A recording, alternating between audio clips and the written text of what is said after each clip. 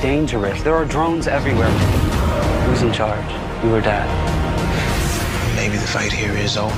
It's not over. It's just moved on. What do you think, trial run?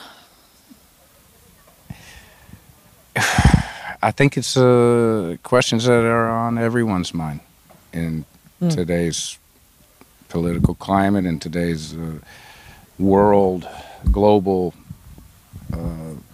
climate, and so forth. It's people are asking these questions, which it's an honor to be on a show that is exploring these issues.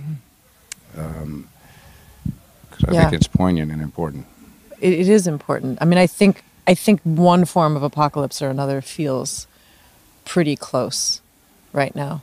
You know, I mean, there's any number of states around the world right now that feel dangerous and threatened, and I think this story is allegorical to any one of them. You know, it started as a sort of allegory for Nazi-occupied Paris, but I mean, everything from Northern Ireland to Syria to the United States. I mean, there's really not a place in the world where at some point in time this would be a story of how an everyday family survived something catastrophic. And I think we're drawn to those stories as people, right? To figure out how, I mean, we learn about who we are through watching the stories that we tell about ourselves, right? Right.